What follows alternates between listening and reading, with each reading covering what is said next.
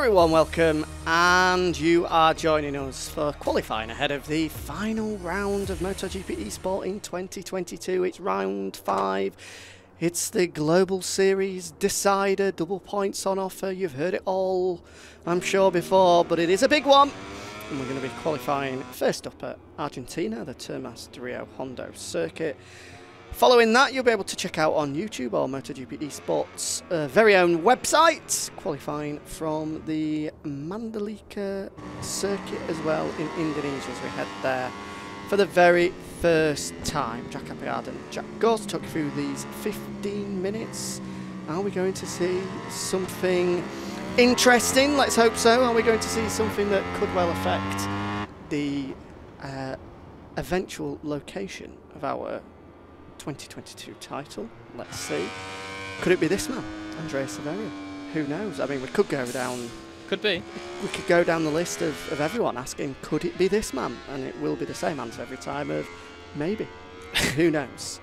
But insightful stuff. I know. That's why they pay me the big bucks, mate. That sort of analysis. You can't get that anywhere else. Here's Piero Ricciuti, the wild child, the factory Ducati man. Went well last time out, didn't he? He did. Piero Ricciuti. A pair of second places. Just started to find his feet. Not really someone that we're thinking is going to be right in the heart of this championship fight. He's going to need a pretty big final round. But of course, with double points, it can quite easily swing. It certainly can, yeah. I mean, Piero at the minute, let's just tee it up for you how the championship sits before we set the grid for the first race of the final round of the Global Series here in 2022. So Adrian leads it with 93 points, and he's only 12.5 ahead of reigning champ Trastevere on the Yamaha. Of course, now 12.5 points. If Adrian was to finish second in the first race tomorrow and Trastevere was to win it, then that gap would come down to 2.5 points, because as we rightly pointed out, double points on offer, so it all kind of amplifies things a little bit here. So if you are Piero Ricciuti, the Ducati man, then, well, you are still in this very, very easily indeed, because he's only on 70 points, but 23 points back from the top. I mean, you know, if he goes and wins a couple of races and, say, Adrian finishes second and third in those races, then Piero would end up eventually with more points than Adrian. So it can very, very easily change once we start adding double points into the mix, just sprinkling on a little bit of spice for the finale here. So into the first laps then. We do love a bit of spice as well, we do. eSport is all about spice, really, Mas picante, the better. Mas picante. That is the way, really, in eSport. Coming down then to the final sector just about now. Christian, of course, he's another man that was on form recently. Of course, in that third, it was the third round, wasn't it, where he did the double? It was, yeah, round 3, halfway, the halfway stage of this season. Eyes on him this round, anyway. Jack Goss actually turned the aircon on in our studio here to record the commentary for the qualifying. Stop waffling about the aircon. We've got a lap time here. And it's cold as well. Oh, as Adrian comes across the line, and here we go. Laps are in. Sorry, you took my attention away. I was cold, you see. So Christian, first marker, 31.6, instantly bettered. Ricciuti goes top, 31.5. Vindex across line, good lap from him. Good lap, less than 2 tenths away in third. Doesn't look like Davide Galini, Spadalongo, Tatigo. We're not really expecting them to be challenging for pole position. Andrea Severi, however, could well do. Oh, but not with that lap he was hoping for. Just under half a second adrift is the Suzuki man, so a lot to find for him. But after the first runs then, as Christian MM17 just crashes out in the background, it's Ricciuti, this man, that leads the way at 1:31.5. A tenth of a second exactly his advantage after these opening runs. Yeah, not bad effort then from Piero. Of course, 1:31.5. That's pretty good. We've seen in free practice they're roughly around that sort of lap time, so there's not too much more to come, but we shall see what they can pull out in the last 10 minutes at least. Of course, Trastevere, the only one on the board at the moment without a lap time. He'll be very, very keen to change that. We've seen Trastevere have a couple of bad qualifying so far in 2022, and if he is to retain his title, 12.5 points behind the man that he needs to beat at the moment, then he's going to want to be on that front row at the very least. And not putting a lap time on the board after the opening runs does put pressure on yourself. It does. The pressure really does start to build, because you know with the clock ticking, these guys likely during a qualifying session will get, what, 3 fast laps at it? Normally, roughly, what we see, 3, sometimes 4 at the shorter circuits. So he knows next time around, if he's to make a slight mistake and go over track limits and a lap's cancelled, then everything comes down to that last lap then. And often we've seen previous, when that does happen, they almost just ride within themselves to make sure that they get a lap on the board, because the last thing they want to do is to be qualifying dead last, having not even set a lap time. So a big 10 minutes coming up for Trastevere here. Yeah, definitely. 10 minutes that could prove pretty pivotal, of course. That first race tomorrow, when we go racing for the finale, you certainly can't win the championship in that one, but you can definitely lose it, so he does need to be careful, that is for sure. I have to say about Vindex, actually, because he's kind of really grown into the series, hasn't he? He has, as we've gone. He's got better and better in qualifying. The races still aren't quite right up the sharp end, but he has got better. So certainly Vindex doing no harm to himself at all at the minute, third and on the end of that front row at the moment. That would be his best qualifying performance of the year. So if he can manage to pull that off, then a big round of applause to that man and a pat on the back. Here is Trasten, back out on track with a new rubber fit to his Monster Energy Yamaha M1. And he just builds his way through the lap here. That a super important corner as they ask for traction, ask for the power down the monstrous back straight. This, of course, where Aleix Espargaro at the 3rd attempt was able to better Jorge Martin, and he's very deep there. It's a late apex, but I'm not sure you want to be running that deep. And then flick it left through turns 6 and 7. Again, just asking for traction on the side of the tyre for so much of the lap here. Very, very difficult to get it stopped there as well. But he does a good job. Brings it back to the apex again. Another double apex right-hander there. This very, very steep, actually, from having ran the circuit when we were there, what, feels like a lifetime ago in March. A real incline there as they go left and then right. And once again, one of the characteristics of Argentina, on the side of the tyre, asking. There is in real life a bit of a bump there as well, and we saw the Ducati guys, Pecco Bagnaia in particular, throughout free practice 3 and qualifying in the end as well, just struggling to get the thing settled through that bump. Trask comes across the line, and we said about putting down a marker, that's exactly what he's done.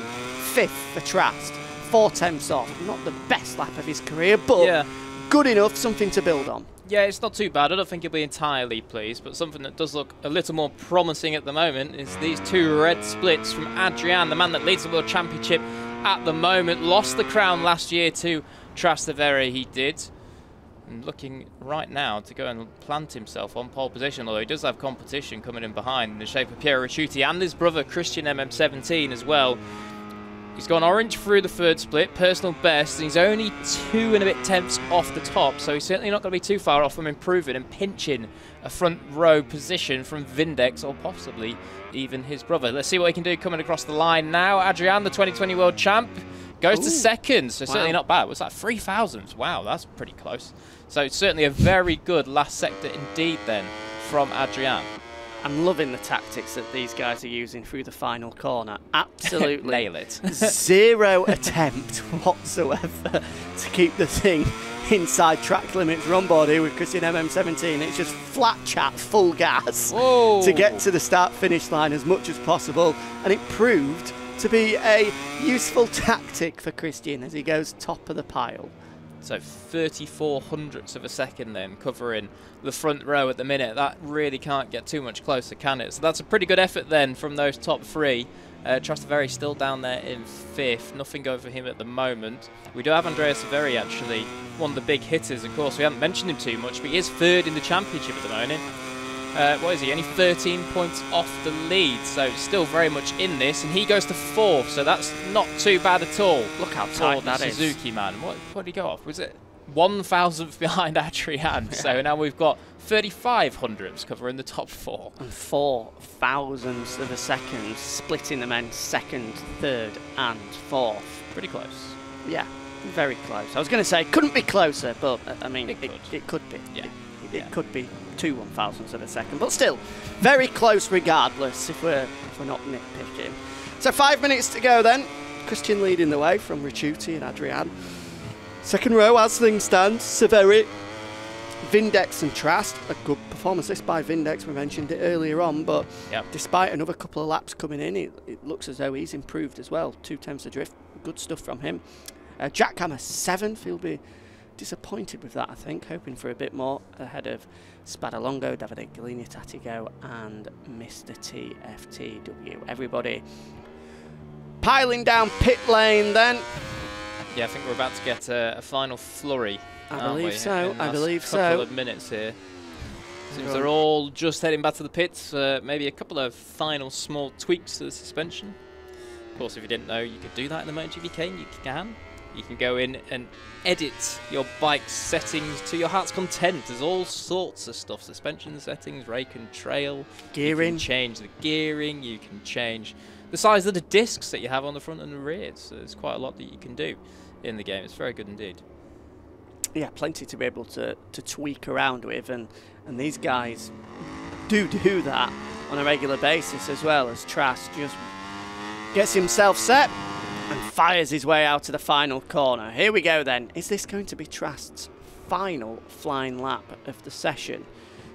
He may well get across the line for another one after this, but whether those tyres are going to offer enough grip for it to be a competitive lap, we'll have to wait and see. But a big lap regardless, though, for the 3-time champion. Back at the second row at the moment, chasing in the championship as well. We'll be hoping to be up onto the front row.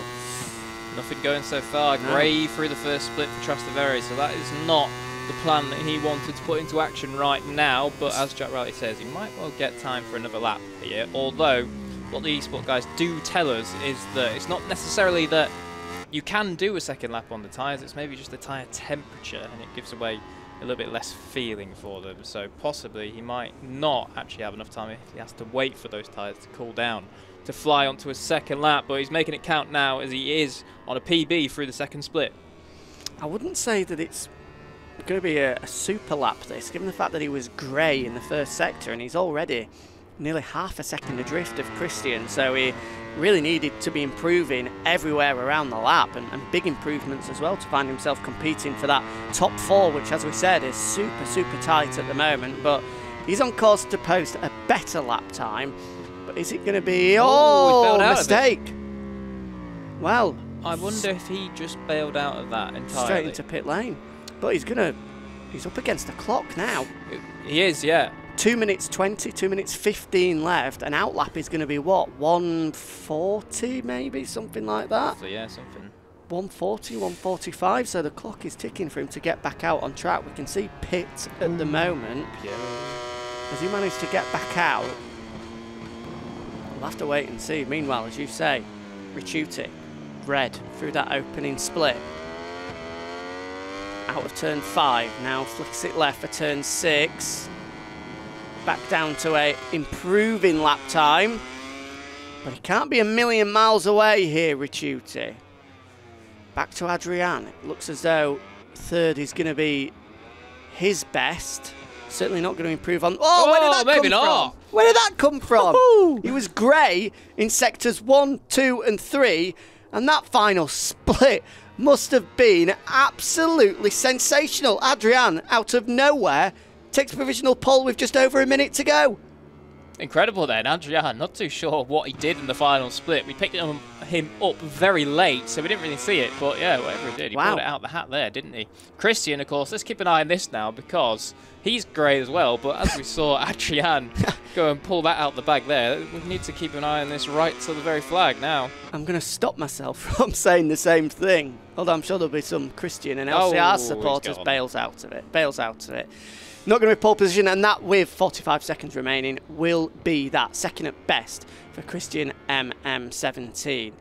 Adrian, as you can see, the red exclamation mark next to his name has gone over track limit, so that 1:31.499 is the lap time to beat with now 30 seconds left. Just keeping an eye on Trastevere's name to see if he does come flying through the first split or not. There's only 20 seconds left on the clock. So certainly needs to be close as we see Piero going red and now Andrea Severi going red. So here we go. This really is a last gasp attempt coming in from both the factory Suzuki and Ducati. Piero's gone down. That's a shame. Huge shame, but we'll stay on board then with Andrea Severi. We know they've been using this slingshot line to the line. What can he do? Oh, and he crashes the loss of line, but does improve, but not his position. Fourth on the grid, head of the second row. That's not so bad for Andrea then. Trask crashes as well, so it's going to be the second row for him. Vindex, 3 grey splits, comes across the line. He will stay 5th, so we're just waiting on who? Davide Galigna? Yeah, Davide Galigna and Mr. T. So, I mean, you would have to say it looks as though it's going to be 6th spot for Trastevere then. With the checkered flag now out. Let's see, Davide Galigna. Yeah, can we see him on track? 2 PBs here. Yeah. I mean, Galigna would be a turn up for the books if he's to fire himself up onto that second row of the grid. Yep. Does only need to find 2 attempts to get onto that second row, so we'll see what he can do. Unfortunately, we're not seeing him, but we're keeping our eyes on the timing tower there on the left, and it is another PB through the 3rd sector. So we'll just see. Is that him coming down now? Oh, we can actually see him now coming down into the penultimate corner. Of course, a very tricky one on the front end. Diving through on the Aprilia. Is he going to come across the line to improve? Oh, this is going to be... He does! Oh, wow! On to second row. Oh, wow. 6. Where did that come from? Wow. What a lap. Does that mean Trastevere is on to the 3rd row? He is. 7th on the grid for the 3-time world champion. What a disaster for Trastevere. Meanwhile, all going to plan so far for our championship leader. Looking to reclaim the title that he lost last year. Adrian will start pole ahead of his brother Christian and Piero Ricciuti. Row 2 of the grid, Andrea Severi, good performance by Vindex and Davide Galigna, that late lap bumping him to 6th. Trast has a mountain to climb, starting 7th ahead of Jack Hammer, Spadalongo, and the final row of the grid, Tatigo and Mr. T.